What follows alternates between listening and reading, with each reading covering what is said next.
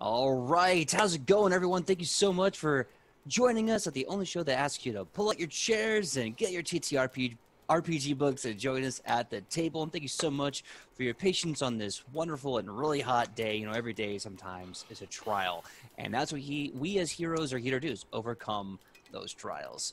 So without further ado, let's introduce these two people, including the hardworking, mythical Mr. Michael Powell. Please tell them who you are and where they can find you on that sweet, sweet internet.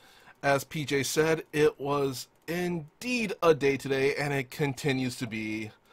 Well, I am Michael Powell, and you can find me all over the internet on my social medias, which is usually at Mr. Kapow. That's MRKAPAO. And how about you, PJ? My name is PJ McGaw. You can find me all over the internet at pj.mcgaw, Facebook, Instagram, TikTok, and Twitter, which reminds me after this, I gotta make a quick Instagram post because I got some amazing dice from our friends at Waffles Maple Syrup. It's beautiful, as well as another little surprise that we'll probably be showing on Thursday. But that being said, let's get down to the nitty-gritty. Let's take a deep breath, and let's have fun talking about what we love to talk about. Yeah. Whew. Now, if you haven't seen the last two episodes, we've been going into a deep dive with classes. We've done some classes in the past, and if you like this system better, where instead of trying to put as much into one episode as we can, we're going to take our time and building that out a bit, let us know. We'd be more than happy to maybe eventually take requests and go back into older classes, maybe, if you ask politely. But today is part 3 on sorcerers. We already covered the bloodlines in depth, and if you haven't seen that, go check out episodes 1 and 2. I think they're on YouTube. If not, they will be soon. And this sorcerer class can do almost anything. It's the most diverse casting class I've ever seen especially as a sorcerer. It's really good. Oh, yeah. It's honestly, I think this might end up being the class that we do the deepest dive in, because honestly, with all the bloodlines, the customization of the sorcerer is just, while it's not endless, it's very, very deep. It is, because not only are you handling like arcane spell casting to a very strong degree, you're also able of being a very strong backup healer, or maybe even a dedicated healer if you really want to go that route. Yeah. You can be a blaster caster, a defense caster, buffer, debuffer, crowd controller, social mage. Like, the sorcerer has no limitations, except for maybe tank, but you get some levels of Dragon Disciple, and that's not a problem. True. I also believe that, I think sorcerer is one of the spellcasting classes that has the possibility to access every spell list. I believe so, depending on your choices and feats, because you can definitely take, like, oh gosh, what is it? The Fey Ancestry, Ancestral feat, and then get primal spell casting. So you go primal, divine, arcane. I don't know what could go. Oh gosh, an elven sorcerer could easily do occult as well as primal. I mean, the oracle and the witch, both classes which we have done deep dives on already, they kind of have the same, but they're more like skimming the surface, while the sorcerer kind of plunges into the deep end of the pool. Absolutely, yeah, and I think that also kind of makes for interesting mechanics. So speaking of mechanics, we've gone over the bloodlines, and again, like especially the hag. If you remember the hag, the hag. Ooh. If you ever want to permanently ruin and debuff an NPC or a PC's character experience, play the hag bloodline. I'm still in pain from that. Honestly, I think the hag bloodline is my favorite thus far.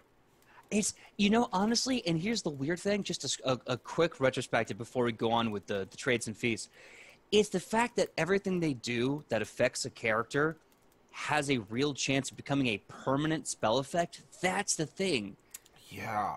Otherwise, it'd just be, some kind of debuff, like crowd control. And that's fine. That's nice. We've seen that before. But it's the permanency that makes it devastating. Yeah, they're using the permanent Sharpie. Ugh. They really are. So today, after doing an amazing bloodline dive and initial proficiency dive, we're going to try to finish the rest of the traits and get started on the feats. Yeah. So we've done the bloodlines. If you want to see more about what these things can do and how crazy they are, go check that out. The initial proficiencies, we did that back in episode 1. Not gonna spend too much time on that. And also, this is, I think, we've done the, when we've done the other class deep dives, we did a little bit of here and there with the advanced player's guide, but this one, we're going all in. So we're not just discussing what's in the core rulebook, we're also discussing what's in the advanced player's guide. True, very, very true. So we're going to try and give you as much detail as possible, which is, again, another reason why these are so much more long form. Yeah. And I want to touch a little bit on the Sorcerer spellcasting. If you're also curious how the Sorcerer differs from the Mage versus the Oracle, the Cleric, and the Witch. Basically, so of course this comes from your bloodline. It says here that you can supply material, somatic, and verbal components when casting a spell, much like any other cast spell activity. But because you're a sorcerer, you can usually replace material components with somatic components. This is important. You don't actually have to have the materials. You just do the gestures, and you get the spell. As well as being I believe the spells are spontaneously cast as instead of prepared. You still have to know the spells, but you can just kind of plug and play as you go. And everything else is pretty standard. Charisma modifier, though, unlike Wizard, which is intelligence. You get a spell attack roll, spell DCs, et cetera, and heightened spells and cantrips still works here, same as every other caster. And the cantrips and the heightened spells are really going to be your bread and butter, because if you want to go blaster caster, having that 8th level, 9th level shocking grasp, so good. Oh man. So next we have the spell repertoire. Basically this is just a collection of spells. First level you learn 2 first level spells of your choice and 4 cantrips. So you're going to learn 2, but you can cast 3 a day at level 1. And also you get cantrips from your bloodline and spells from your bloodline down the way. You can choose from these common spells from the tradition corresponding to your bloodline, or from other spells that a tradition to which you have access to would give. You can cast any spell in your spell repertoire by using a spell slot at appropriate level.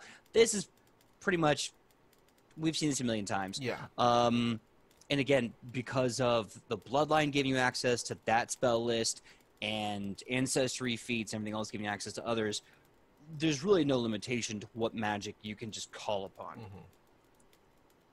Yeah, as a sorcerer, you're lucky enough that you don't have to go from a spell book. You could actually just go, okay, I cast 2 spells from my spell list. They don't have to be pre-prepared. I could just choose which one at whatever time to cast them, which is super useful, honestly. Absolutely, yeah. That's kind of what I like about the Sorcerer, besides just the powerful versatility of the bloodlines, giving you more than just this kind of Batman caster. You can be a Batman caster with these really powerful perks. You also have more freedom in spell choice and spell casting. I would not be surprised if looking in the feats at level 1 or 2, we get eschew materials, and then you don't need anything to cast spells. Now, the rest of this is pretty standard. You get skill feats at level 2. For 2 levels thereafter, you get another skill feat. This is very, very good, especially for arcane casters.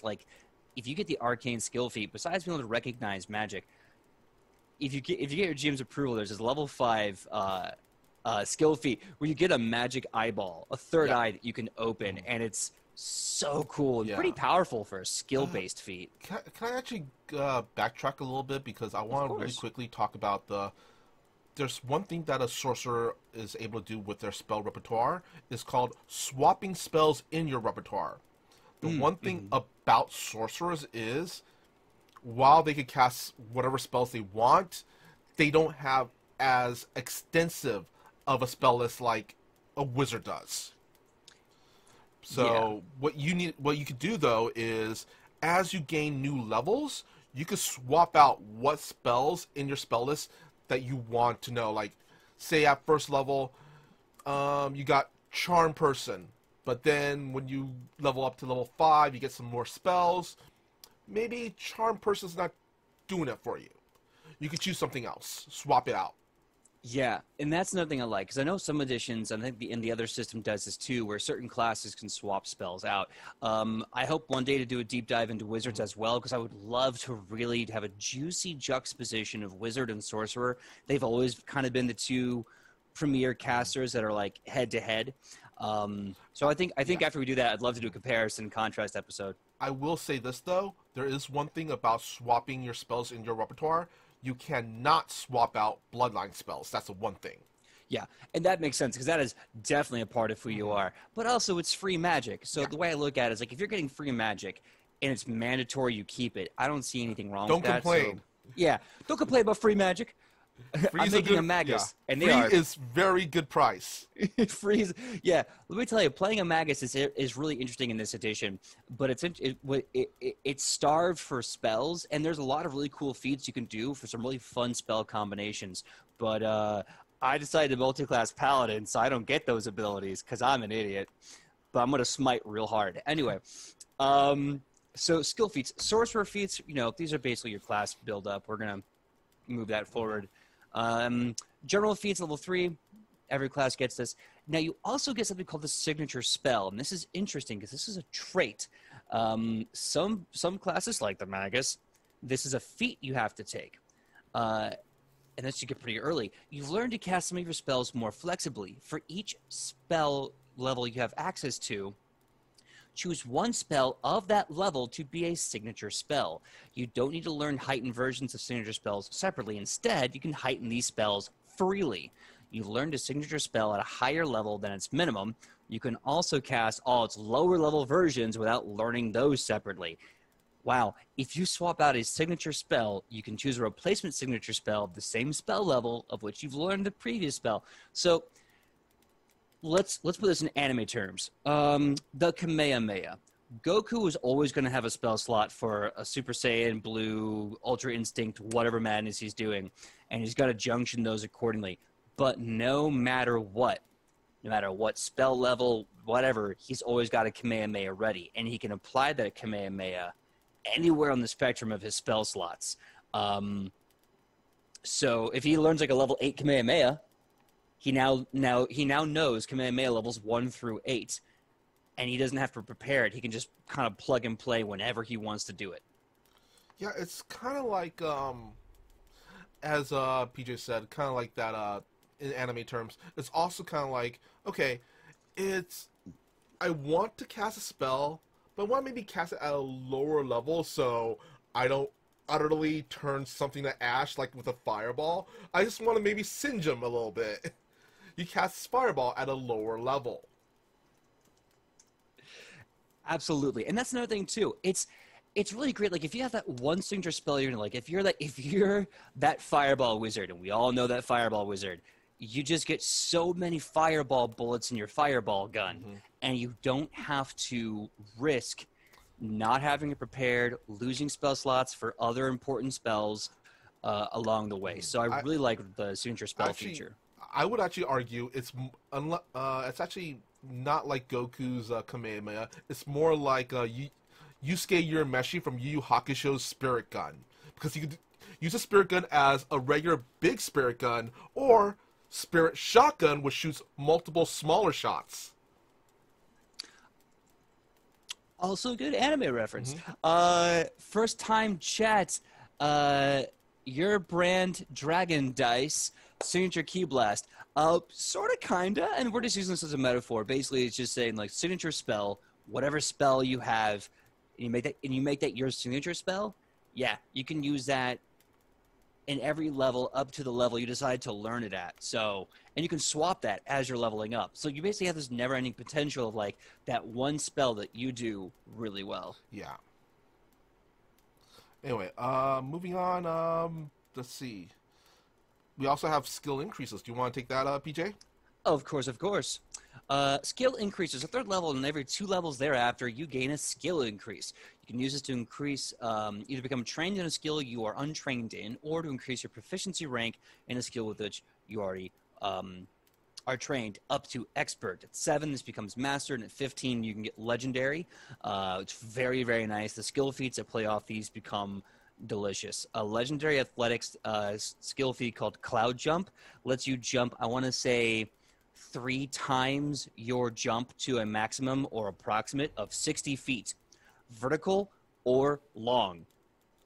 Yeah, you're really wearing those Nikes. Yeah, you're getting all pumped up. So skill increase, a lot of fun. I also like this because unlike some things where the skill increases are incremental and kind of applies across the board, this one you kind of really get to pick and choose your custom skill proficiencies, and it's very likely by level 20 you're going to have at least 1 or 2 legendary skills. Yeah. Unless you're a investigator, I think you get a little more than that.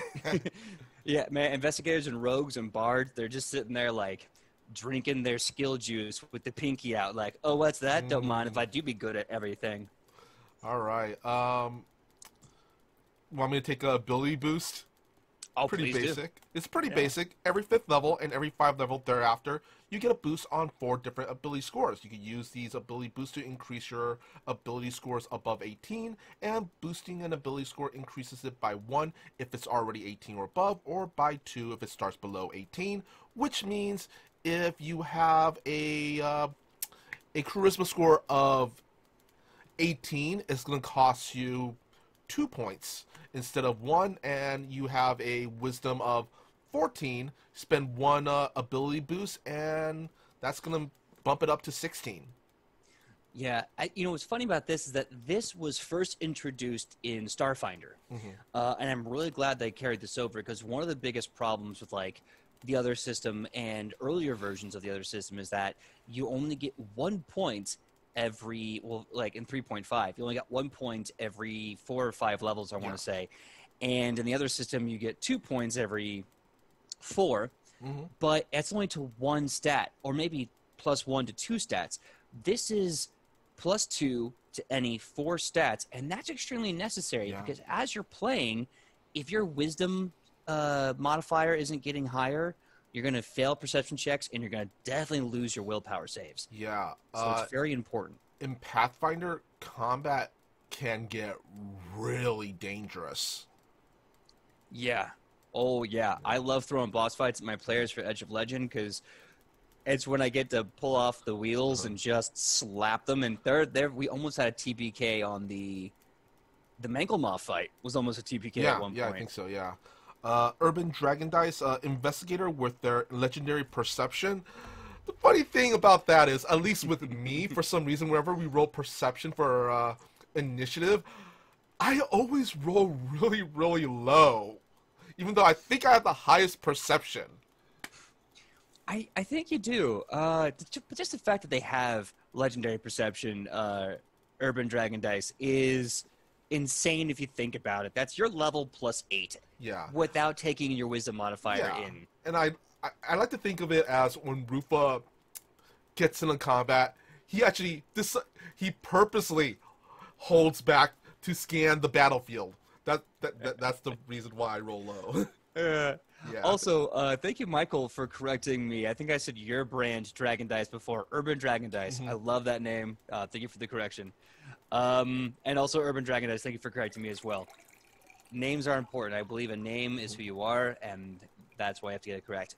So we have Ancestry feats after ability boosts. Pretty straightforward. You get another feat from your Ancestry list of feats, which I like that more added power. Magical Fortitude, the last thing at level 5. This is basically a Fortitude save increase to Expert. And this is kind of nice because most casters be squishy. Yeah. And it's weird that it comes at level 5, but I get it. It's coming at level 5 because they're trying to show that your priority should not be Fortitude saves as a caster. Can I just say something really quick? It might be slightly off tangent, but I always felt that sorcerers, their spellcasting score should have been Constitution instead of Charisma. I agree with you 100% on that. And I know why it's Charisma, because, the way they look at like the power and the blood is more like a force of will on the universe. But I also like the idea of a Constitution caster because we don't have that. Yeah. In the other system, we have 3 or 4 charisma casters if you include paladins as casters. So it's done to death. Why not have a constitution? And then it's all about like how hardy your physical body is as opposed to how hardy your personality in the cosmos is. Yeah. Especially if you have something called bloodlines. Just saying. Yeah. Oh, Urban Dragon Dice mentioned the reason why sorcerers use charisma so they also get skill synergy, and that's a very valid argument too. Like having a caster who actually has face skills, who's not the bard, or not just the bard, I should say, is also very valuable, especially when you consider, I want to say up until 3.0 or 3.5, charisma was always the dump stat. No one respected charisma as a stat because they were like, I can just talk my way in character out of these situations, and my role isn't going to affect that. But then they started making charisma a stat that actually had roles and, Yeah. things that were important. And I think that's when they realized we also have to add charisma of like casters and fighters and things. Yeah, but like I said, bards already have that. Yeah, I'm just saying. I think it'd be cool if there was a feat, an optional feat that let you choose between your charisma or your con, whatever's higher, and then you get to have a charisma or con build. Yeah. Well, anyway, moving on, we have Expert Spellcaster. I'm going to take this, all right, PJ? Do it. This is at level 7. Your inherent magic responds easily and powerfully to your command. Your proficiency rank for spell attack rolls and spell DCs for spells of your bloodline tradition increases to Expert, which means you cast. You're a better caster. Essentially, you're just a better caster. You get from I think +2 to +4. I want to say. Yep. I mean, hey, no matter how you look at it, it's a higher spell DC, and it's a higher bonus to hit with spells. And this is really, really good because like class DCs generally are not going to scale as well as like caster DCs will, and not a lot of casters get really high, at least from what I've seen. And I'm really just kind of like milking from the Magus, who at level 15 ends on Expert. So it's always good. It's always good to get better DCs and better bonuses to hitting with spell attacks. Lightning reflexes and alertness. I can play hit this back to back. Lightning reflexes. Your reflexes are now Expert. Alertness. Your perception's now Expert. Boom. Done. And then weapon expertise. Your proficiency rank in simple weapons and unarmed attacks increases to Expert at level 11. And I believe I could do defensive robes as well, since it's pretty much the same thing. Level 13, your proficiency rank in unarmored defense increases to Expert. So, well, you're better at dodging and taking hits while not wearing those armor. Yup. And this was kind of funny. Again, I think this is there to kind of show the scaling for balance. But weapon specialization, not greater weapon specialization, just normal weapon spec, kicks in at level 13, which gives you additional melee damage for free, just stacks on. 2 if you are trained with something, 2 if you're expert, 3 if you are a master, and 4 if you are legendary. This is also to help kind of adjust to how difficult the other creatures are getting. Yeah. Your fighter classes are going to get weapon spec, I want to say around level 5 to 7 and greater between like 9 and 15. Yeah. I like to think of this as by level 13, your spellcaster just knows where to shank somebody.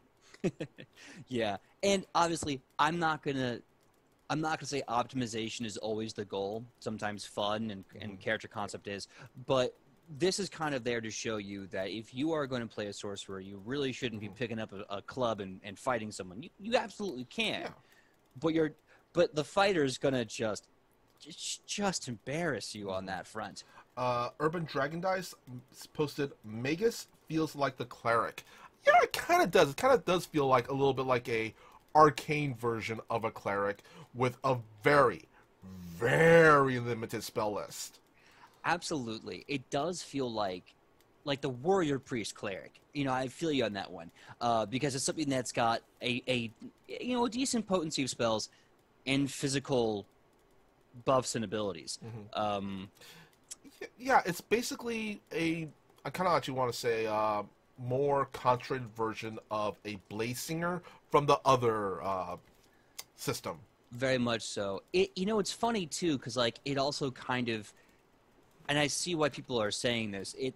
The spit out PJ. The spell slot progression feels similar to the Warlock in 5e. In fact, if that other system, if you like the Warlock, especially the Hexblade, which I'm sure almost everyone does from that system, highly recommend using the Magus as a bridge to this system and all the crazy things you can do therein. I would actually argue, I would agree and argue with saying yes if you're going for like a Warlock Hexblade, but if you're going for a Spellcaster Warlock, I would say go with Sorcerer, Hag Bloodline, Sorcerer, Diabolic Headline, Bloodline, or Sorcerer, basically one of the demonic bloodlines. Oh, 1,000% no. If you want to be, to use the language from the other system, Pact of the Tome Warlock, go Sorcerer. You're going to get everything you want and more.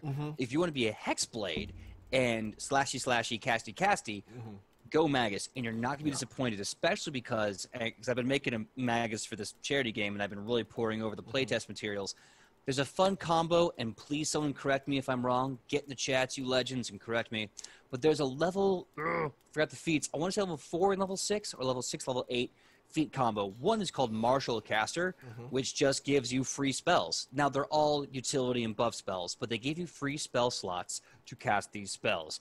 And then you can take these signature spell feat, not trait, that lets you make one spell, your signature spell, and you can use all spell slots to cast it spontaneously. Meaning, if I'm right with this combo, you can use these haste and buff only spell slots to now cast more attack magic. Yeah. Really quick, jump in chat. Urban Dragon Dice posted spell strike equals buff cleric build kinda, and then which is closer to the caster warlock in theme. Yeah, I guess it could be, but I also still argue sorcerer with sorcerer from the core, rule book. Yeah, I definitely see the theme, the idea of a patron. In fact, the witch and the warlock both use a patron for sure. The witch is different mechanically. I think we could agree upon that. Yeah. Also, back to the sorcerer, Urban Dragon Dice previously said I think it would have been better to figure out the sorcerer's origin and how that would change the primary stat the casting. I think that's also a really cool idea because a demonic caster or a diabolic caster for sure is charisma. Yeah, and I would actually say witch would be if you want to have the pact that allows you to have familiar, which is I believe called Pact of the Chain. That would be witch. Yeah. But anyway, let's continue on. The next one I'll take is at level 15. It's called Master Spellcaster, and your proficiency ranks in spell attack rolls and DCs increase to Master, so you're an even better spellcaster. More DCs, more bonus to hit with spell attacks, and since this is your bread and butter, you should be getting this ability. Let's make a note, because when we do this, eventually, if the chat wants us to do Wizard, I would love to do Wizard, and I really want to do compare and contrast of Wizard and Sorcerer. But that being said, next up is Resolve. Basically, your will save is now a Master proficiency, and it's good old-fashioned. If you roll a success, it's a crit instead. Now, I love this because you get that free, if you hit, you crit kind of vibe. It seems a little weird to me, though, because I want to say we've run into this with other classes that had this much earlier. It seems kind of weird to me that their will save would take this long to get an upgrade, and this is the only ability that they're allowed to get a crit. I think it's because of the whole spellcasting thing. I kind of want to say it might be.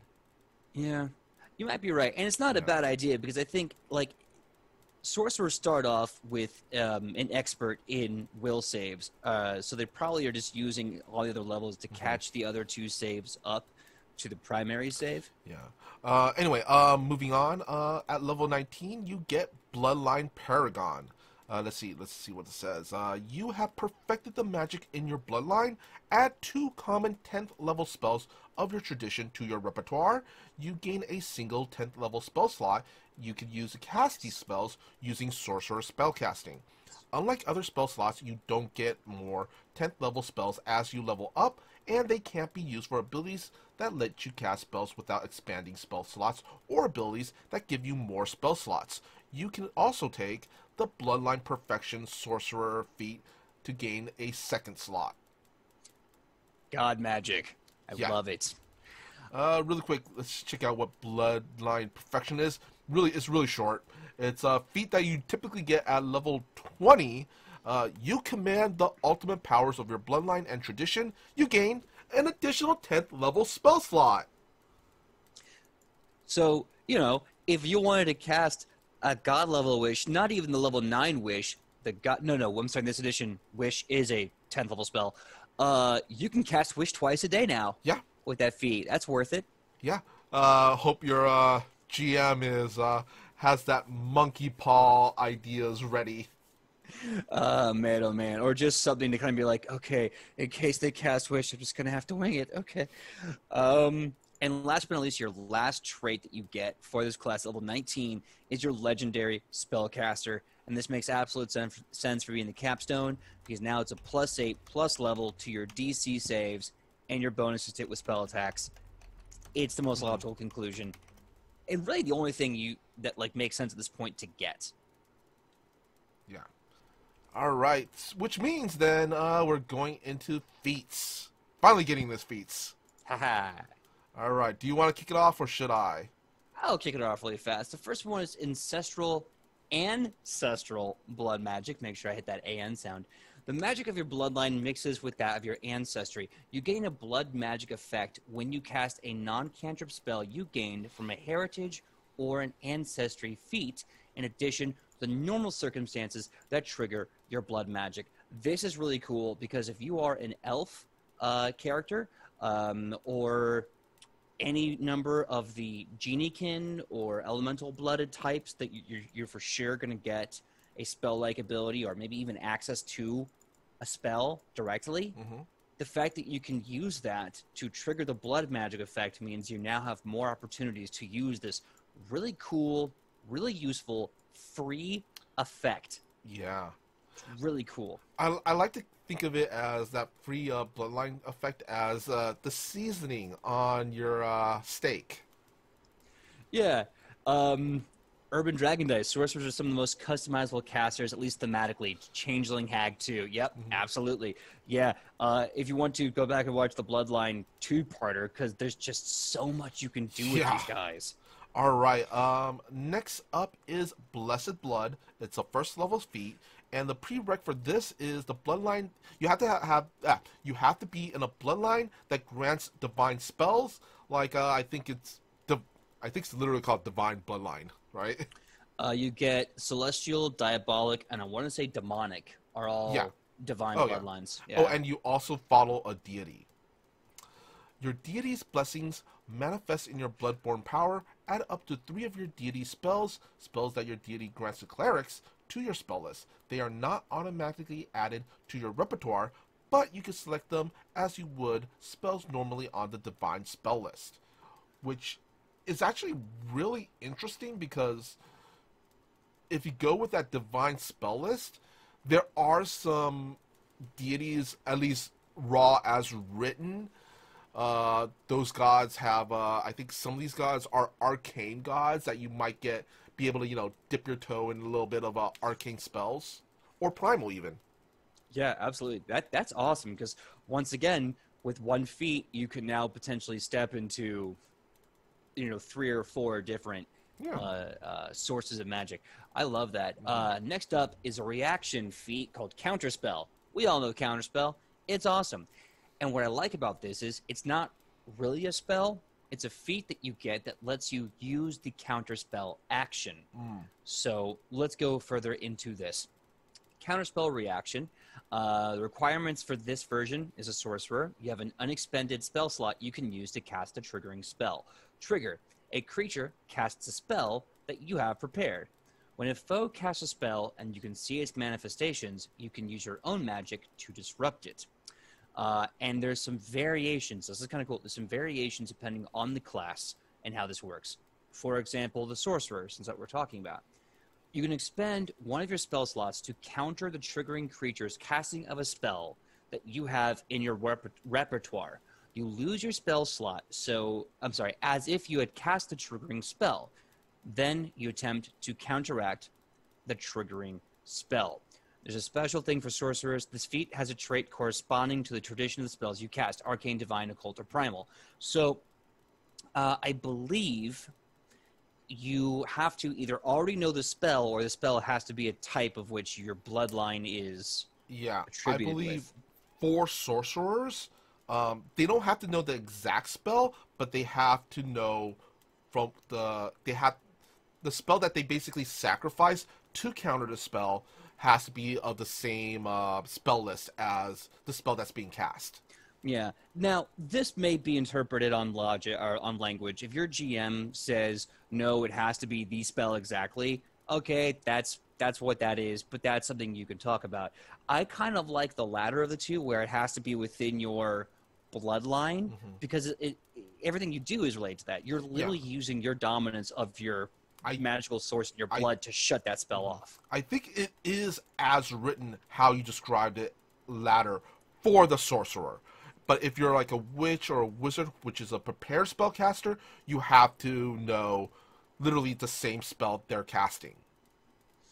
Yeah, it says here if you go witch and wizard and you want to use counterspell, you expend a prepared spell to counter the triggering creature's casting of that same spell.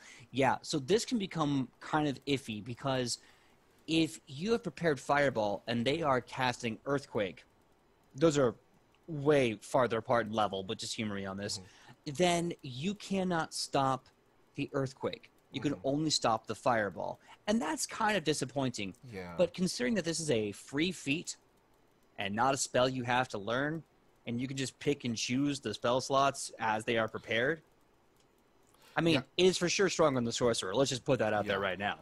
I'm just gonna say, it's it's so much better for the sorcerer. I agree. And let's see, I just want to double check something. You expand a prepared spell slot. Yeah, yeah. It works so much better for the sorcerer. At least it is to the way I understand it. If you know, if any of the, what do you call it, the designers of the game says otherwise, let us know. Yes.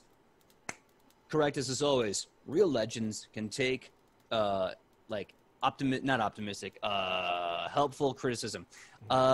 So, and also as a GM, you can make a house rule on that. Like me, I'm totally okay with all of the casting classes just having it be a part of their school doctrine. Like you would be able to shut down an arcane spell if you're a smart enough arcane wizard. Yeah.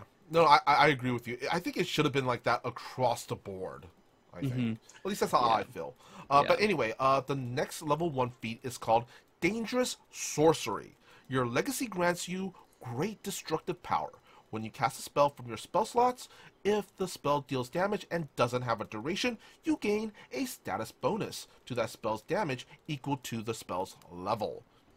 It's a small bonus, but it could really build up. It absolutely could really build up. And what I like about this is that this is also a way to get bonus damage to spells like Shocking Grasp, like Fireball, like all the big blaster ones. What do you call it? Daze. Daze is a cantrip. I had to look at that really carefully, because it says here, when you cast a spell from your spell slots. You're right. Because at first, I was right there with you. I was like, you mean I get to buff my cantrips more? No, it's only your slotted spells, 1 to 10. But I would love if that could work for cantrips. Dear God, that would just break cantrips. So good. That'd be so good. But anyway, moving on. Do you want to take Familiar, PJ? Sure. Familiar. You get a familiar. Yeah, you get a little buddy. Yeah. I think, according to Edge of Legend, our show on Wednesdays, you get a friendly badger. Yeah, you get an emotional support familiar. Familiars are really cool. If you like to have a magical pet, you can also in this system customize them. So you'll take a stat block, but you can give them new powers, new abilities, new personalities. And familiars aren't like animal companions. Like, they really shouldn't be physically fighting, but they are a great extension of your magical ability and reach and everything. As a spellcaster, I love using my familiar as a scouting tool, because I believe, I'm not sure, either it's one of their abilities, or it's a feat that you grant them, but you could actually see through your familiar's eyes. Yeah, that's definitely one of the abilities that generally tends to come about. I also like the touch spell thing. Hmm. So like again, I love Shocking Grasp because I love just dropping 5d10 lightning damage Hmm. at like level 2 or second level casting. So imagine like a little baby owl lands on this one person's shoulder and then just activates your level 2 Shocking Grasp for like 3 to 5d10 lightning. It's like, my bird just killed you.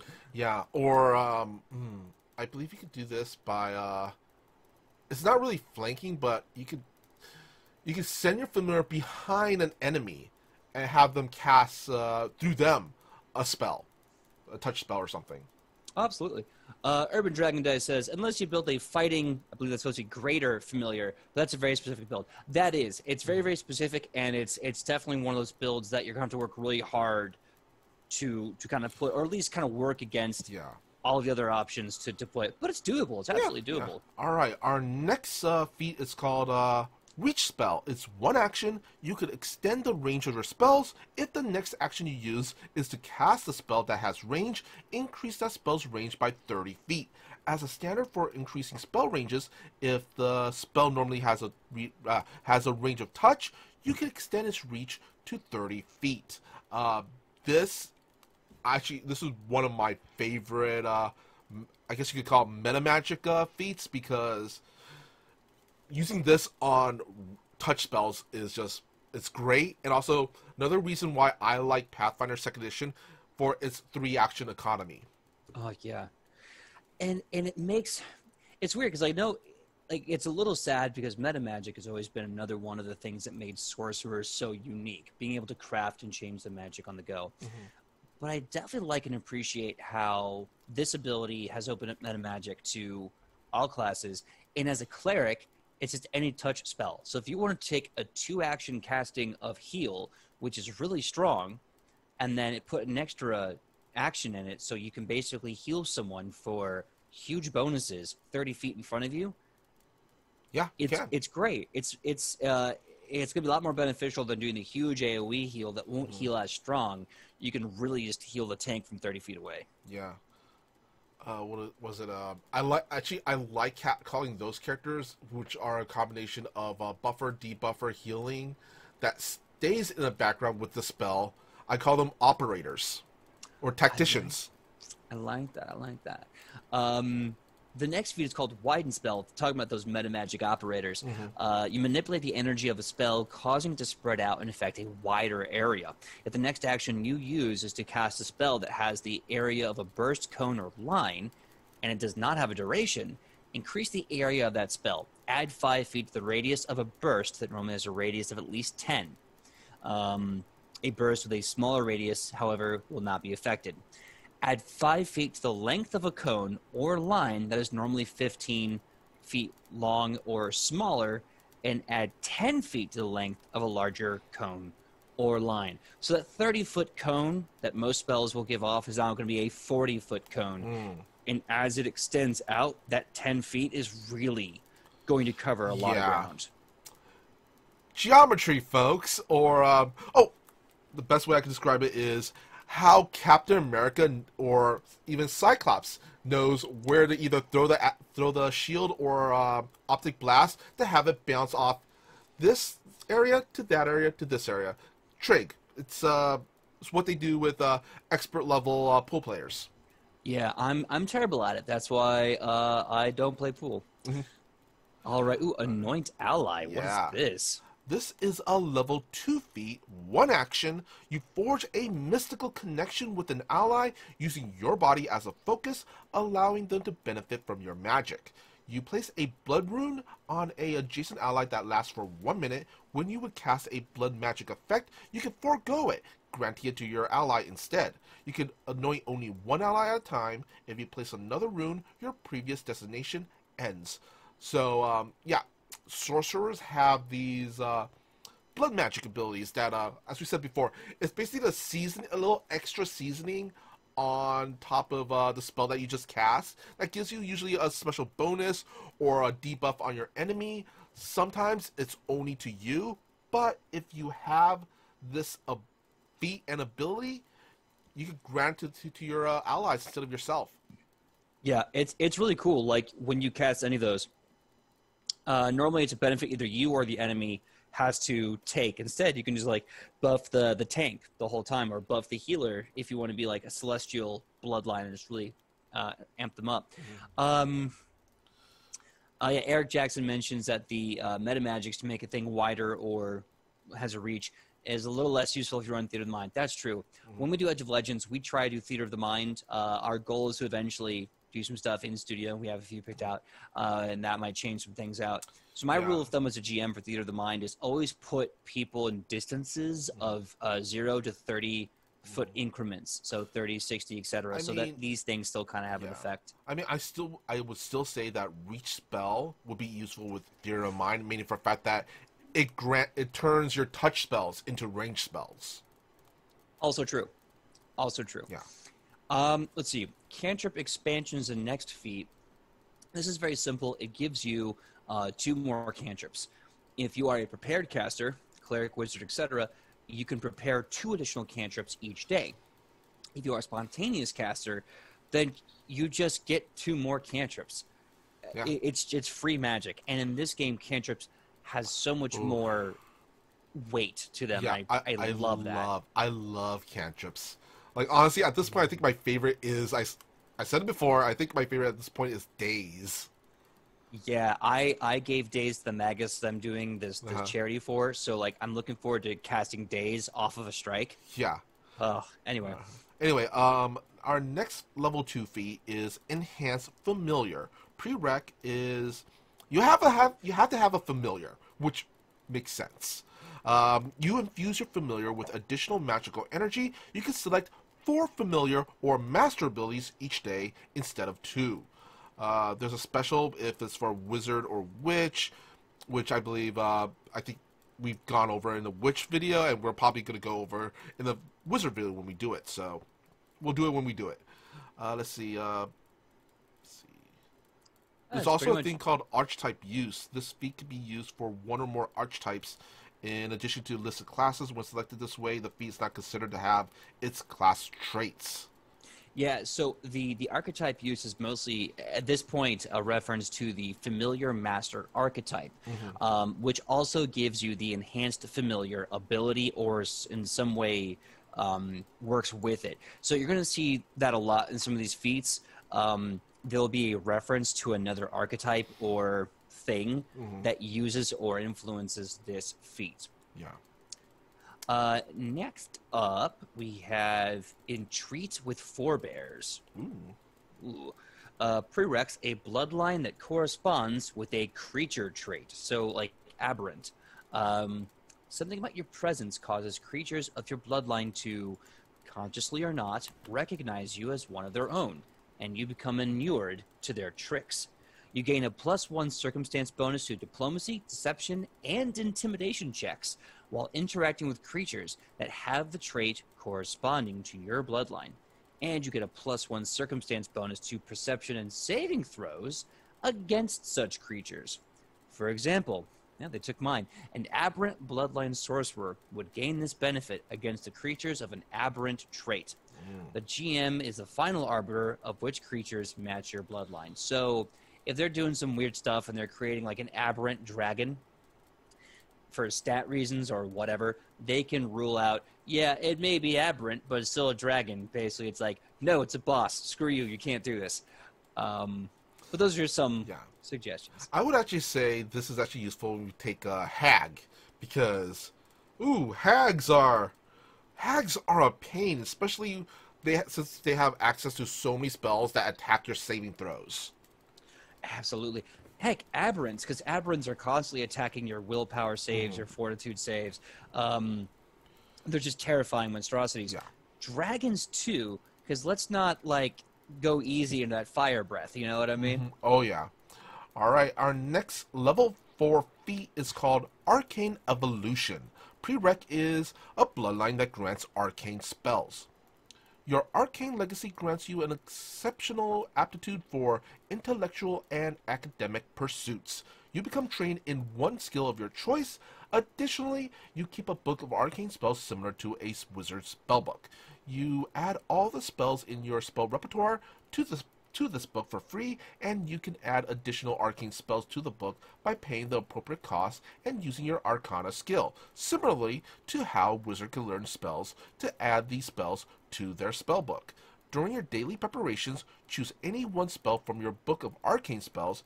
If this isn't in your spell repertoire, add it to your spell repertoire until the next time you prepare.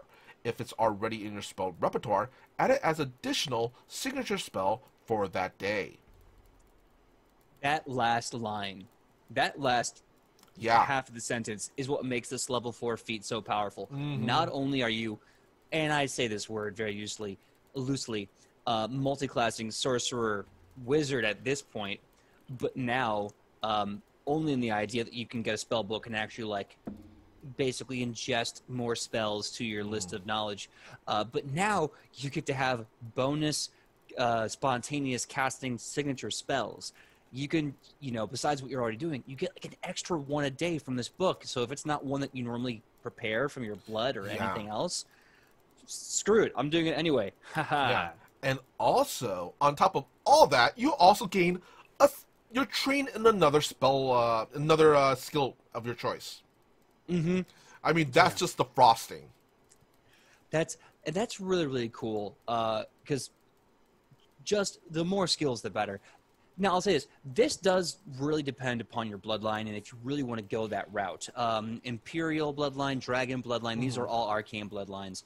I want to say the elemental one is primal. I might be wrong. But either way, like, if you really want to be just a dummy thick sorcerer with a huge knowledge base, definitely take this one.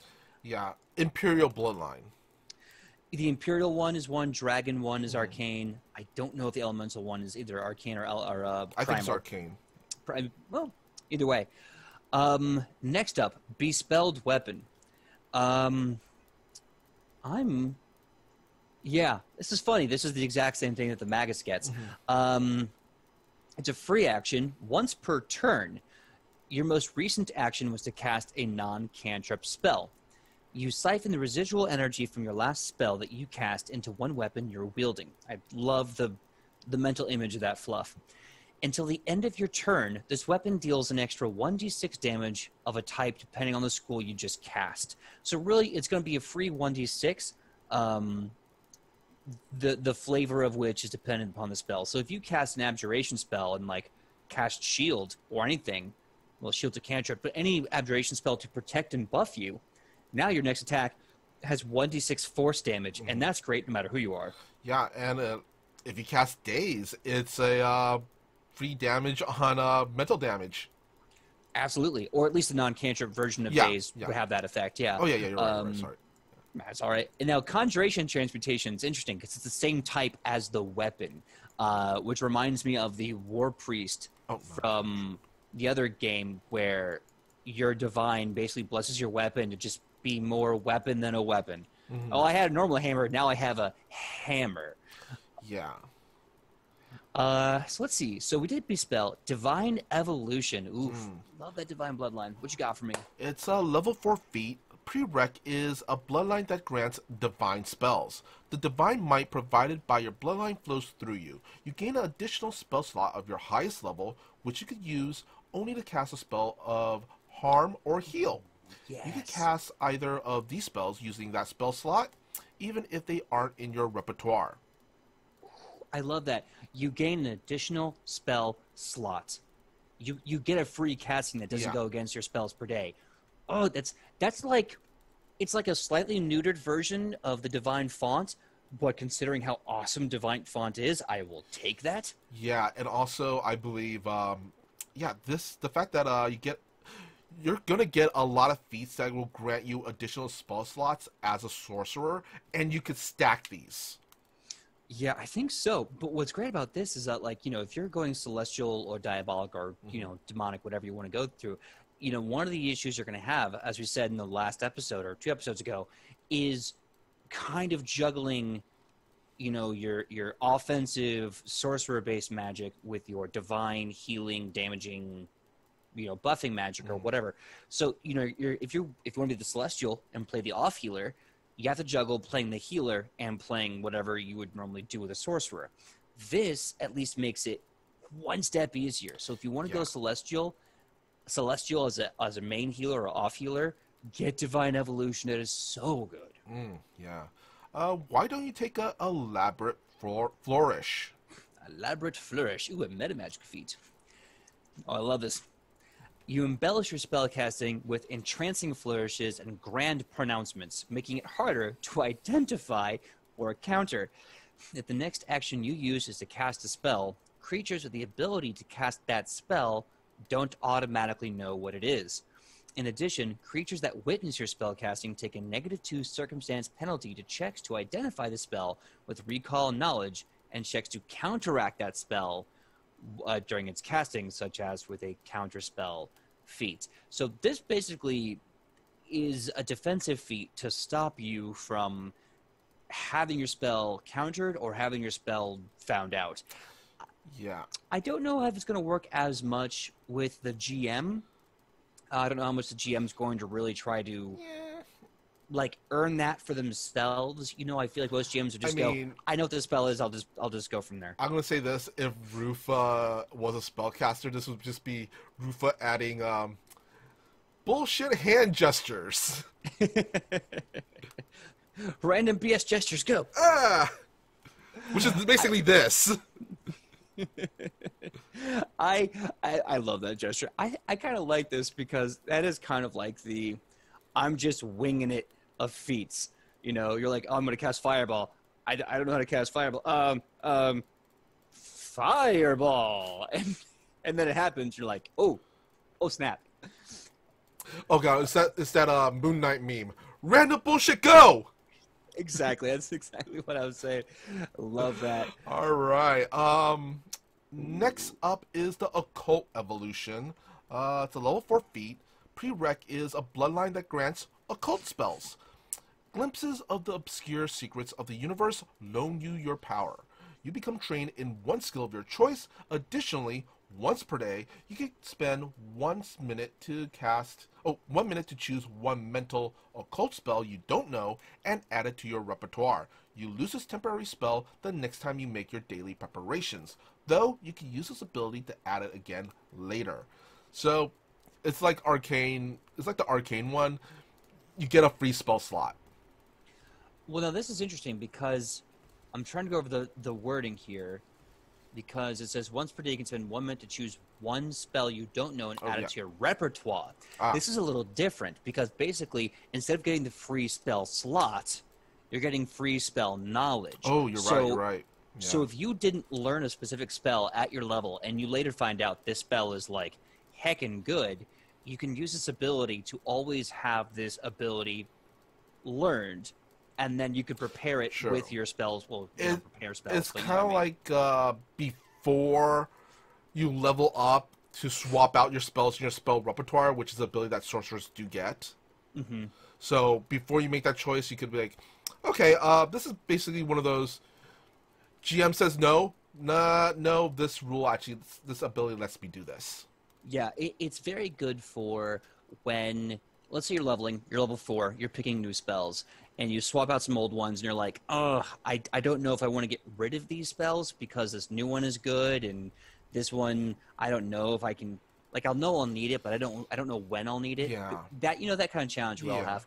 This feat allows you to effectively forget that spell, learn the new one, and then every day decide if you want to continue having that older spell or a new spell that you just didn't get the chance to pick up yet.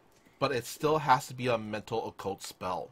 Yes, absolutely. Either way, it's really good for giving you... It diversifies your portfolio, son. There you go. And also, you're training one additional skill of your choice. Always good. More skills. Get it. Next up, we have the Primal Evolution. I have a feeling it's probably similar to the last one. Bloodline that grants primal spells is the prereq for this feat. You can call upon the creatures of the wild for aid. You gain 1 additional spell slot of your highest level, which you can use to cast Summon Animal or Summon Plants or Fungus. You can cast either of these spells using that spell slot, even if they aren't in your spell repertoire. I'd say this is actually stronger, because instead of having spell flexibility, it's a free spell. Full-on free spell. Now, granted, you have to use it for only summon animal or plants and fungus. But this saves you that hassle as a druid, if that was the case, or in this case, a druid wannabe sorcerer. You don't have to worry about prepping that spell. Now you just have it for free once a day. Yeah, no, I agree. Actually, I think of all the evolutions, the occult one I feel is the one that's most lacking. Well, I think it really depends on the what's what I'm looking for. The juice and the squeeze here. The divine evolution, in my opinion, it's amazing. It's tremendous. But what the occult evolution does is, since most mind spells are going to be attacks or crowd control or debuffs that are very potent, it's instead of giving you a free one, it's giving you flexibility. So if you're like, oh, okay, well this spell doesn't work against like the area we're going to go into. Instead, I'm going to use this occult evolution spell to just pull up another more powerful telekinetic projectile or something. Fair. Yeah, fair. I just feel that that versus arcane evolution would kind of win out because you get the whole spellbook thing. True. I mean, for sure, if you can ever just get a legitimately free spell slot to some degree, that's always going to feel better. Yeah. I think the occult evolution is, first of all these feats are good. Maybe on the list of if we had to like tier the evolutions, the occult might be lower towards the bottom. Arcane and divine evolutions for sure are pretty solid. Not gonna knock them down. Yeah. Anyway, next up we have a meta magic ability called Split Shot. It's a level 4. It's a level 4 feat. You fragment a ranged spell into a pair of smaller shots. If your next action is cast a spell without a duration that requires a attack roll against a single target and has no effect beyond dealing damage, you roll a single attack roll and compare the result to the AC of 2 targets within the spell's range. The spell deals only half its usual damage to each target. This counts as 1 attack for your multiple attack penalty. So remember, like way back before when I said it's kind of like Yusuke Urameshi's Spirit Shotgun. This is literally the Spirit Shotgun. Yeah, it's like Maynard was saying. He said some things in the chat that I thought were funny. I'm not going to say them out loud. You can probably scroll up and see it, and let us know if you don't approve.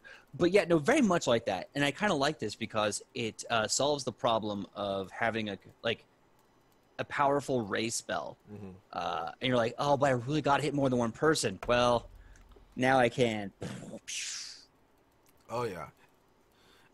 Let's see. Next up, why don't you take Advanced Bloodline?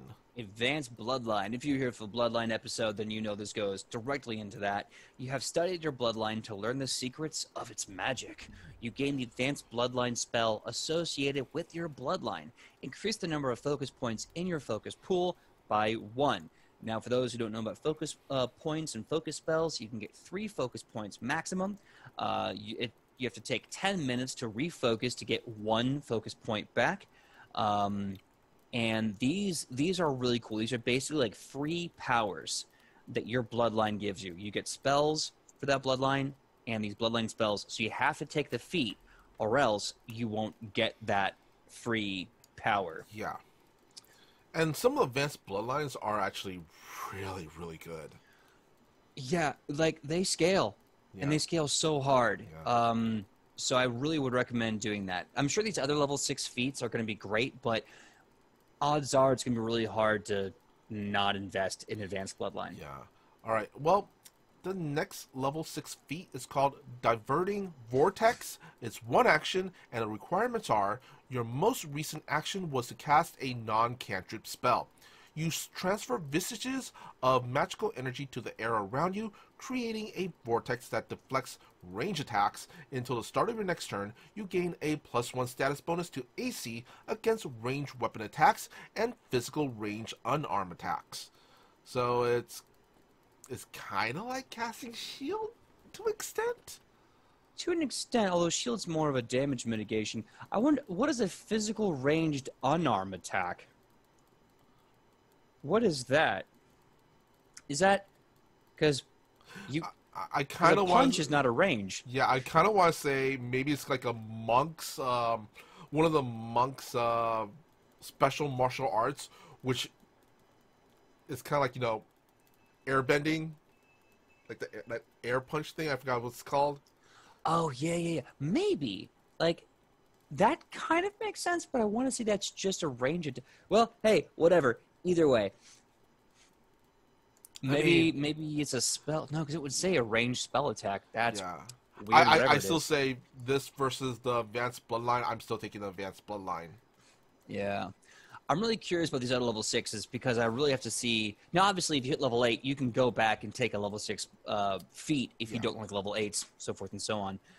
Energetic resonance. This is the next one. This is a trigger. I'm sorry, a reaction. Where the trigger is you would take acid, cold, electricity, fire, or sonic damage from a spell. Requirements is that you have to have an unexpended spell slot, a level equal to or higher than whatever spell is triggering this. Your blood resonates with magical energy, mitigating the effects of harmful spells. Expend one of your spell slots at a level equal to or higher than that of the triggering spell. You gain resistance to one of the triggering effects damage types equal to twice the expended spell slots. Okay. This is interesting. I don't know if it's better, but it's interesting. Because first of all, you're learning potentially what the level the spell is being cast at you. Mm-hmm. So you kind of get to see behind the veil a little bit because your GM has to tell you, otherwise it doesn't work, right? Yeah. And number two, the fact that it can give you, let's just say up to 20 resistance. Not too bad. Not too bad. Not too shabby. Yeah. All right. Next feat is called Spell Relay, which is a reaction. The trigger is an ally casts a spell, and you are within that spell's range. You open the power in your blood to your ally's spellcasting, using your magic to boost their range. Your ally can use you as a point of origin for their spell, calculating range and cover your space instead of their own. So That's just cool. yeah, essentially you're okay, essentially follow with me. Essentially you're a Wi-Fi extender. Yep. I mean, I don't know if this is better than what your advanced bloodline power is going to be, but this is just such a fun, cool ability. I think this is amazing. This is also really cool too because I believe, see, an ally casts a spell and you are within that spell's range. You could, in theory, like if like a sorcerer does level 3 heal or 3 action heal, they couldn't. No, because it bursts from. I still think I think that still because, works. yeah, I think it still works. You could, in theory, as the sorcerer, grab that spell in midair, like have it move through your body, and then come out from you physically. So now you're the source of the level of the 3 action heal, Or and say, or say that your spellcaster is super squishy, has to stay in the back lines because they say they're down to 1 HP, but it's a clutch moment, and your sorcerer is kind of near the thick of things. Cast fireball through them. Oh my god, yeah. Especially if they're like a fiend or not fiend, a tiefling or an ifriti, and they're going to have resistance to that fire. Yeah, or elemental even. Steady spellcasting is next. Confident in your technique, you don't easily lose your concentration when you cast a spell. If a reaction would disrupt your spellcasting action, attempt a DC 15 flat check. If you succeed, your action isn't disrupted. This is nice, but it's also really hard. You have a 15 up chance of succeeding, which means you have a 14 down chance of failing. Yeah. It is very difficult to rely upon this, and I would honestly rather this system be changed to a concentration check, but I guess that the problem, is that you have to roll to hit a DC. Risk versus reward. Yeah, well, because looking at, like, I can see a pro and a con to this. The pro is that you are completely self-sufficient in this role. you're not taking some crazy number from a damage hit or whatever, trying to math that out and rolling to see if you can hit this crazy arbitrary DC. It is a flat check that you have agency over. However, because of that, the spectrum for success is very narrow. Yeah. All right, we are now in our level 8 feats, and let's kick it off with Bloodline Resistance. Your magical blood makes you more resistant to magic. You gain a +1 status bonus to saving throws against spells and magical effects. This is good. A Yeah. straight up +1 bonus to saving throws against all spells. Now, magical effects makes me wonder. Things like a dragon's fire breath. GM discretion, and Yeah, if I was a GM, I allow it. I could see that because I know that there are innate spells which kind of function as spell-like abilities from Pathfinder 1E. So I'm really curious how like a dragon's breath, if that's like an innate spell or an innate ability, or that's just a power they have and it's in no way related to spells. So I think yeah, you'd probably have to ask your GM how they would rule that, and I'm sure someone in the chat's gonna absolutely hit me up with the correction, and I look forward to that. Next up, we have. I don't know known yet. Okay. Next up, we have Cross-Blooded Evolution. Oh boy. Okay. Odd interactions in your bloodline provide you with unexpected spells. You can have one spell in your spell repertoire from a tradition other than the one that matches your bloodline. You cast that spell as a spell from your bloodline's tradition.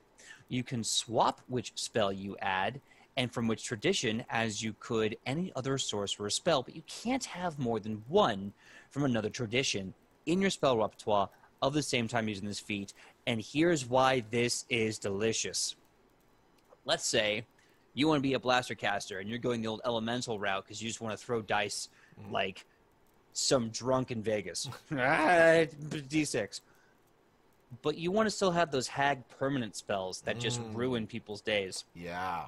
You can take this feat at level 8, and whatever other bloodline you are playing, you can just go, excuse me, hag, I'm just going to take this, thank you, and get their spells that have permanent effects affixed to it, and then take the glory of the hag. It's so good. Or if you're the hag, and say you wanna be more have a little bit more utility with your party, grab the heal spell. Yeah. Or if you're like, man, this crowd control and this narrative permanency is great, but I really just need to kill something sometimes. Like there's a boss fight and I just need to destroy them. Dip into the elemental bloodline. Take one of their amazing like fireball or whatever spells. It's definitely good. Yeah. All right. Well, our next level 8 feat is called Safeguarded Spell. One action.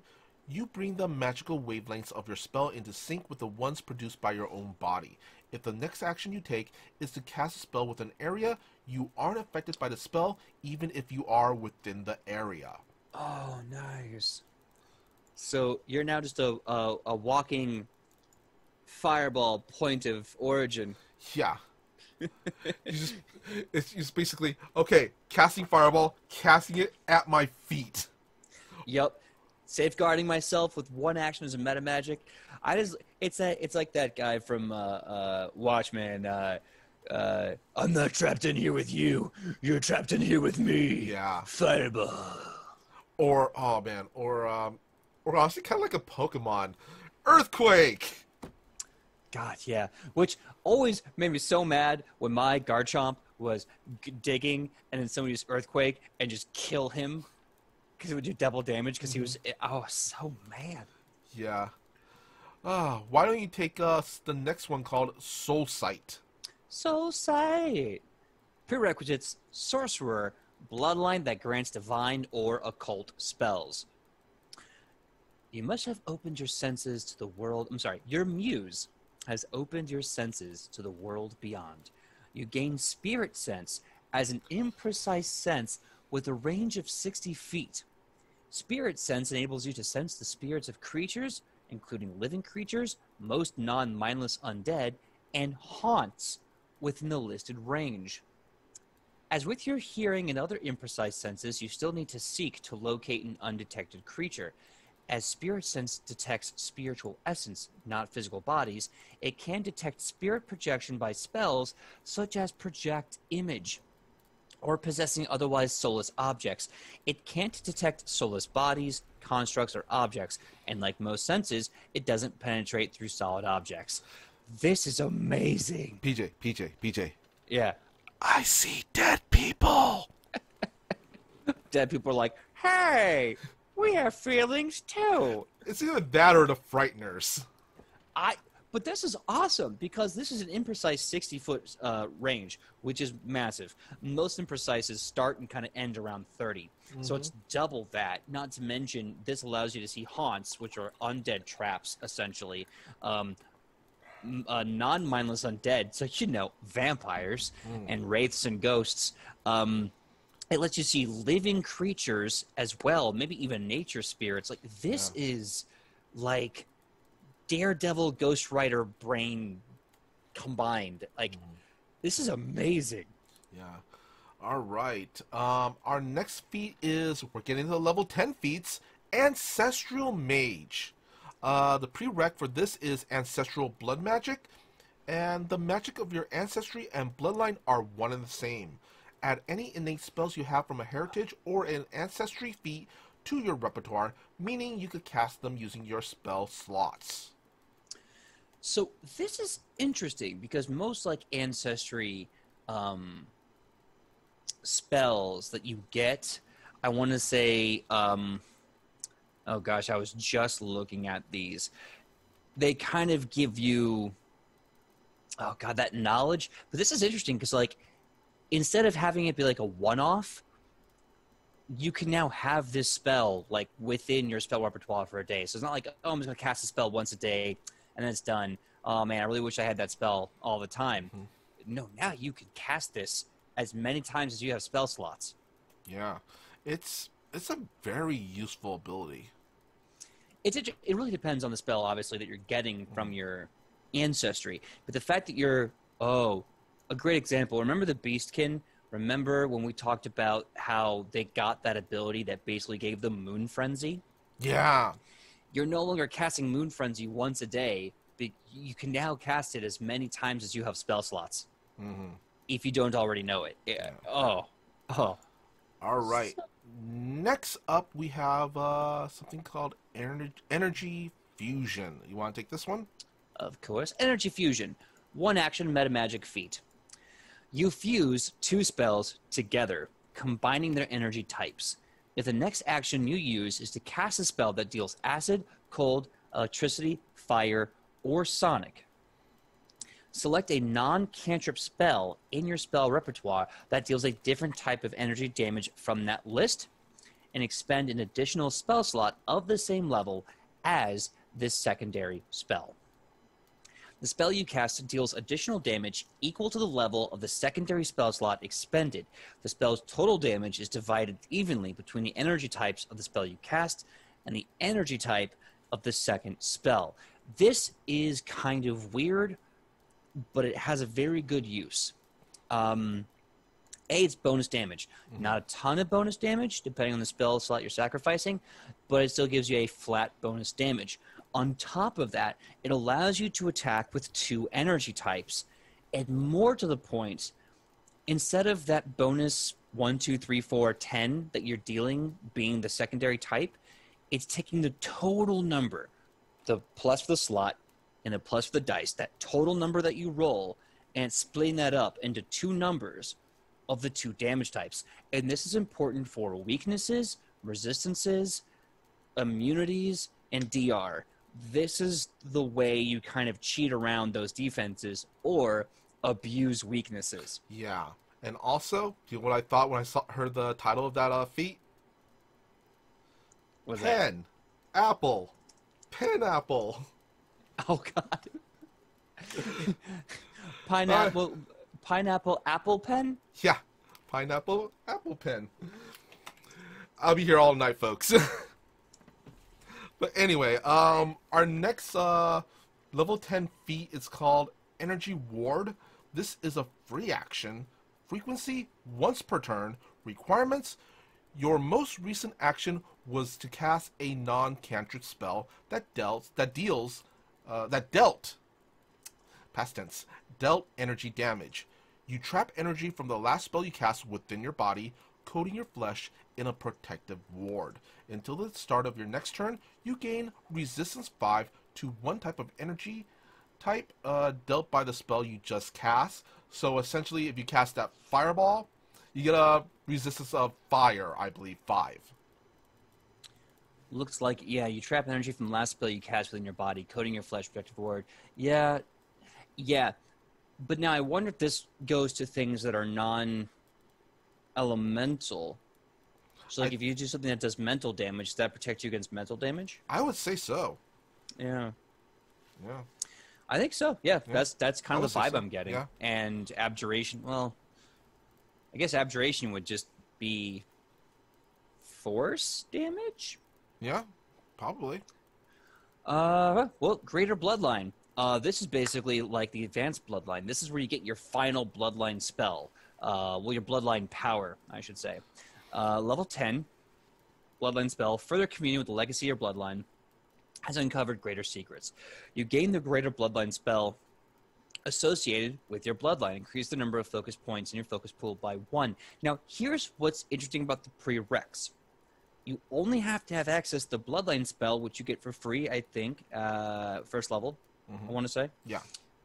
Might correct myself in a bit. But either way, the point is, the real point I'm making, you don't have to get the level 6 bloodline power to get this. So if you don't like the level 6 one, which, you know, you're entitled to not want that. The other level 6s are okay. I don't know if they're better, but that's a choice. No matter what, you can still get your final and more powerful, your most powerful bloodline power at level 10 with this feat. Yeah. Pretty straightforward. I like that. All right, our next feat at level 10 is called Overwhelming Energy. One action, you alter your spells to overcome resistances. If the next action you use is to cast a spell, the spell ignores an amount of target's resistance to acid, cold, electricity, fire, or sonic damage equal to your level. This applies to all damage the spell does, and including persistent damage and damage caused by ongoing effects of the spell, such as a wall created by wall fire. A creature's immunities are unaffected. Interesting. Yeah. So it's a lot like Energy Ward, but it's a reverse. Yeah. Overcome resistances, yeah. So if they have resistances, you can overcome those by basically making this meta magic feat more stubborn, I guess. Yeah. Or hotter than hot. Exactly. So it was overwhelming energy, quickened casting. Nah. This is a free action meta magic feat. This is fun. If your next action is to cast a cantrip or a spell that is at least 2 levels lower than the highest spell slot you have, reduce the number of actions cast by it by 1. Special. This can only be used on a cantrip or a spell from the class matching the one you gained this feat from. So effectively, as a sorcerer, if you have a 2nd level or lower spell or a cantrip, you can basically do that as a 1-action cast. This is a great way to stack spells, to basically cast, run, and maybe do another action. This gives you more options. I don't like that it's only limited to 2nd level spells, but I can see why they do that as a balancing feature. Not bad. All right, our next level 10 feat is called Signature Spell Expansion. Your innate connection to magic lets you cast more spells with greater freedom. You gain 2 additional signature spells, each of which must have a minimum level of 3 or lower. I like this. This I like because signature spells basically allows you to just heighten for free, and also you can basically downcast at your leisure. Yeah, and even if you have something like that that doesn't upscale, right? Let me see. I'm wondering if this is the 2nd or 3rd.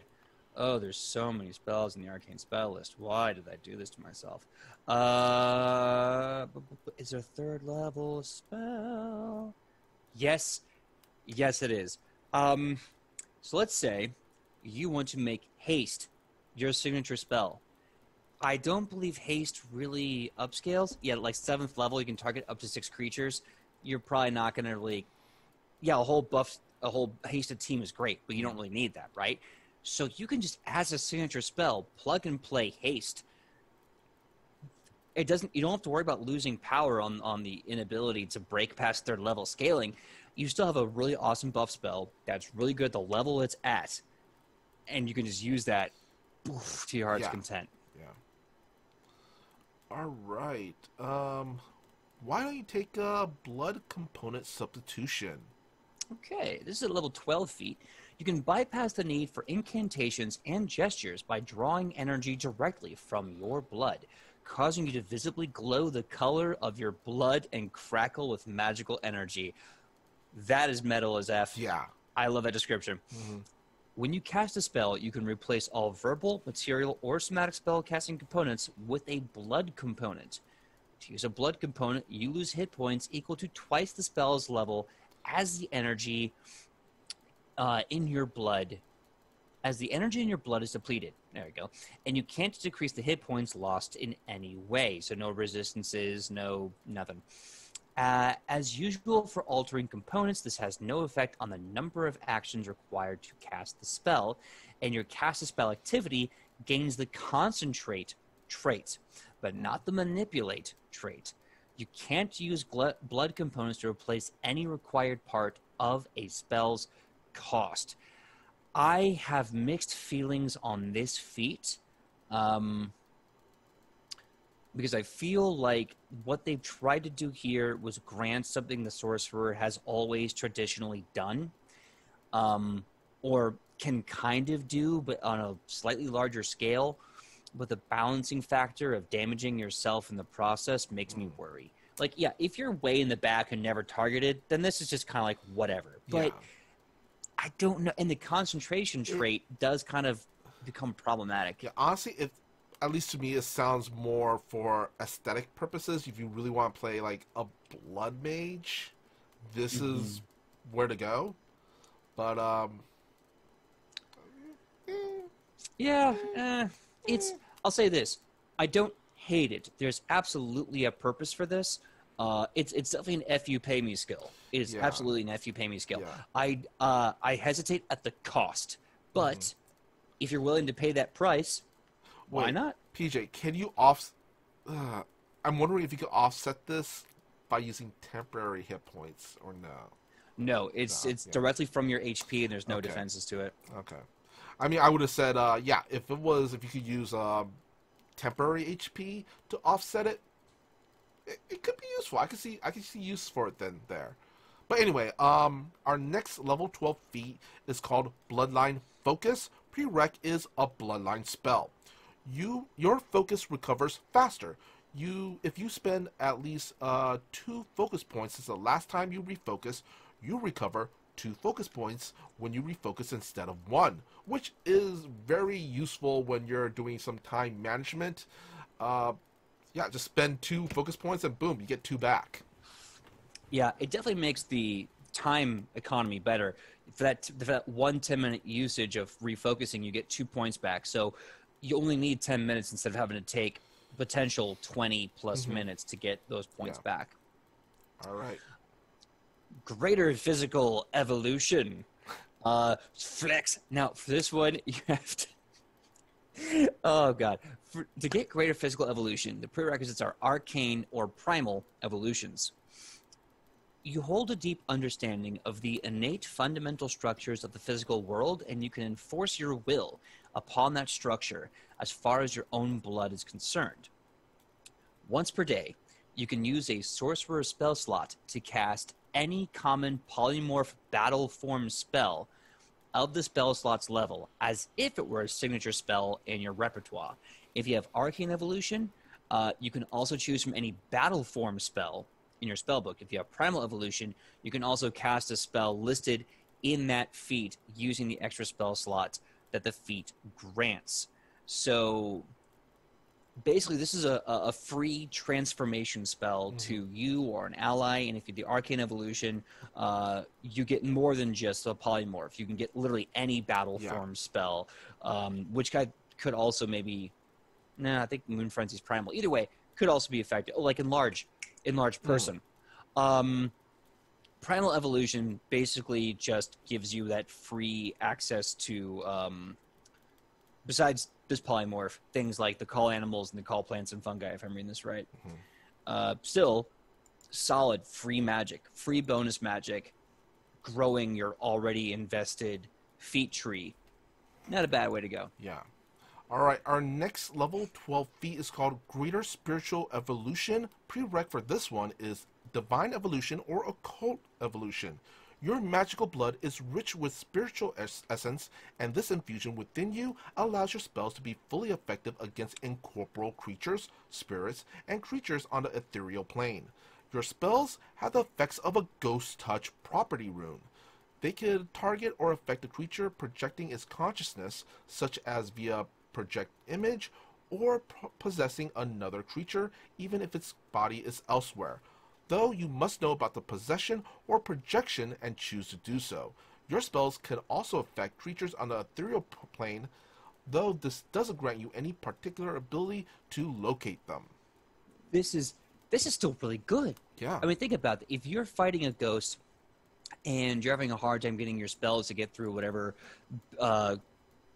incorporeal bonuses they're having, this negates that. You have a Ghost Touch on, like, Chill Touch. That probably wouldn't work as what. Divine Lance. Either way, that's an F you pay me skill. Nope, sorry, Ghost. I'm hurting you. End of day.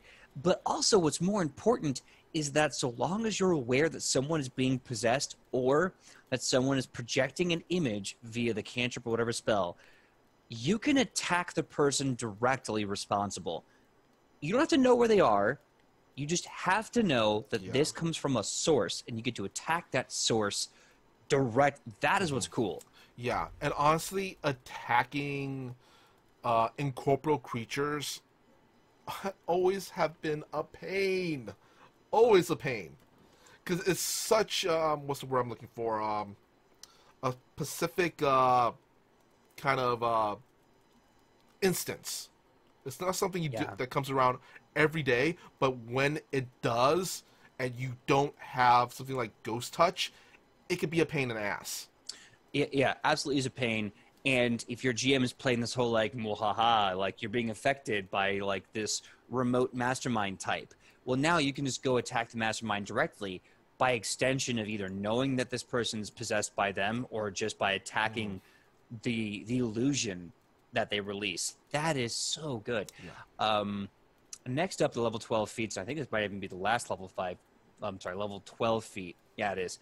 And we may call this one the last one for the day because it's about getting that time. Okay.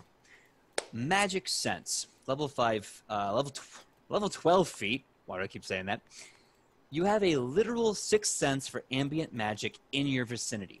You can sense the presence of magic auras as though you're always using the Detect Magic cantrip.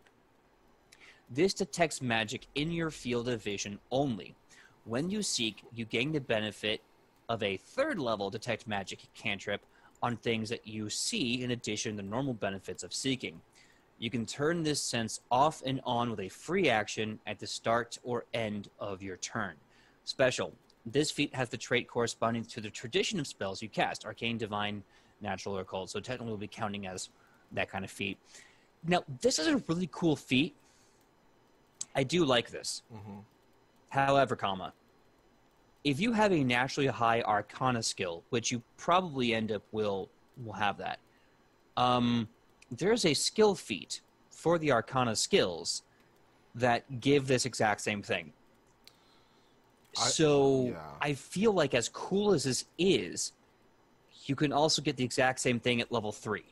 Yeah, I believe it's called Arcane Sight. Yes. It is called Arcane Sense. And it's a level 1, it's a level 1 feat that does the exact same thing. The only difference is that the Arcane Sense, being a level 1 skill feat, levels up with you.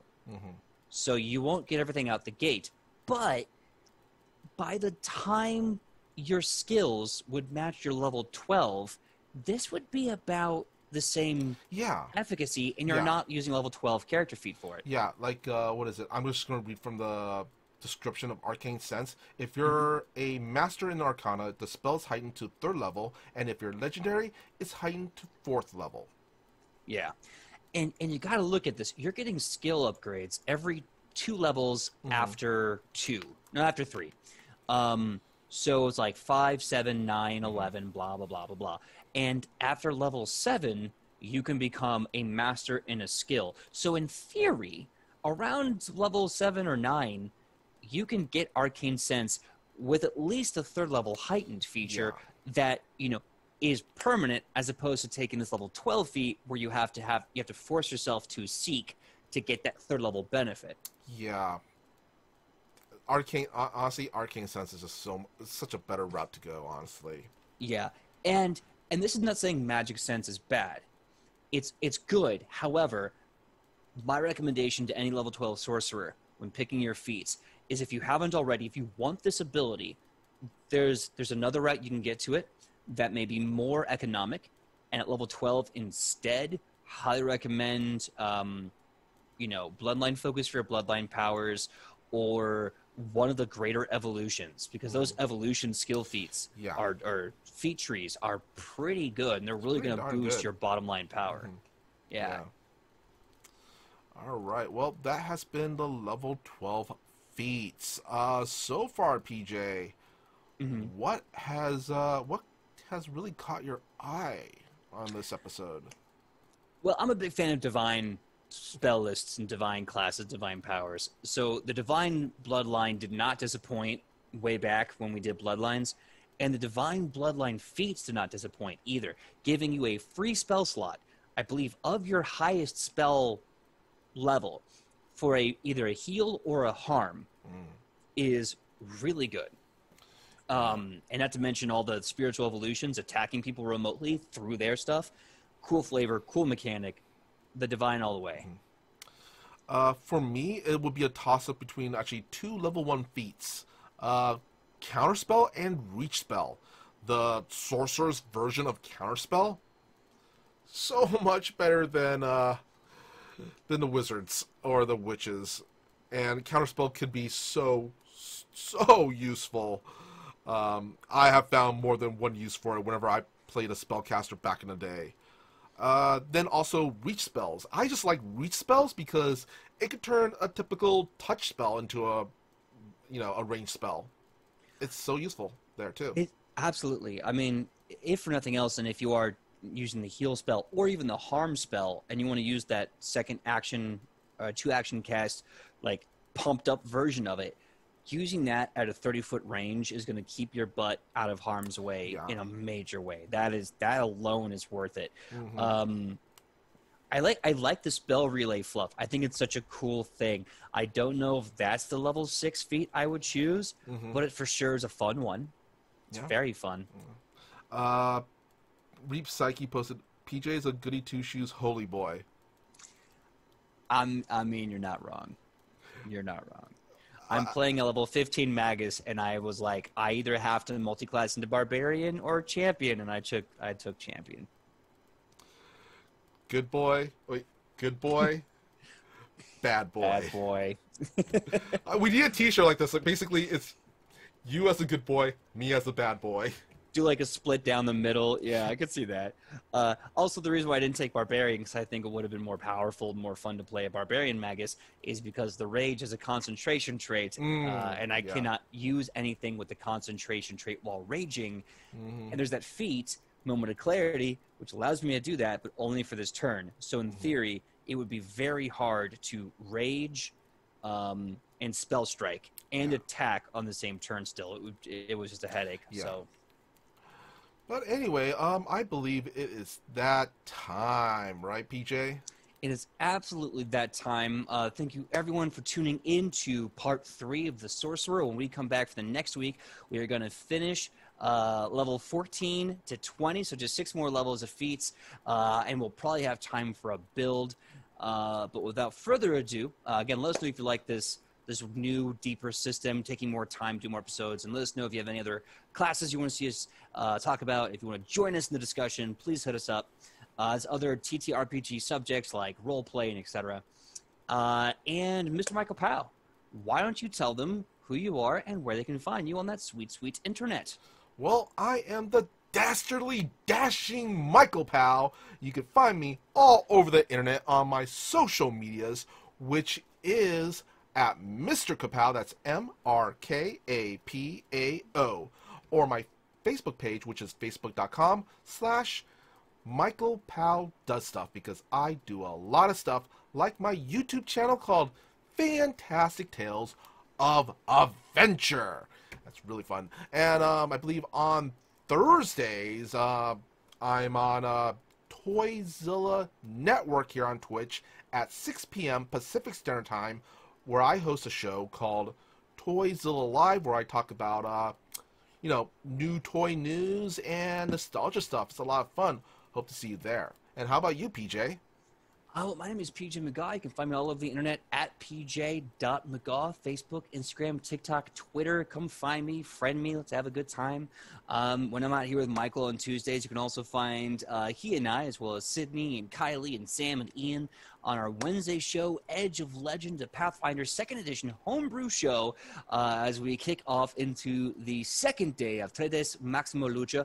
By the way, I put a poll you can vote on now or Wednesday, sooner the better, to see which one of the Lucha Warriors that didn't make it out of the 30-man Battle Royale gets a second chance with the lottery drawing to get the 8th spot for the weekend of competition.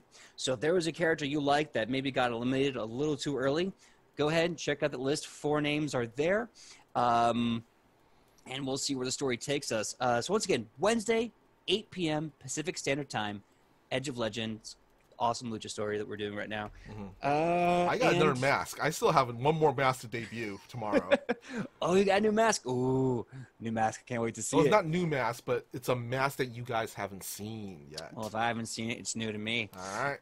And, yeah, I mean, there's going to be some more announcements down the road. I think we're going to have one Wednesday night, and then again in July, I'll be doing the Jasper's Game Day. Reap Psyche in the chat was able to win a raffle ticket to join us in that game. So if you want to come out to support that, we'll give you more details along the way. And I will see you same Nat time, same Nat channel here at the table. All right. Bye, guys. Bye, everyone.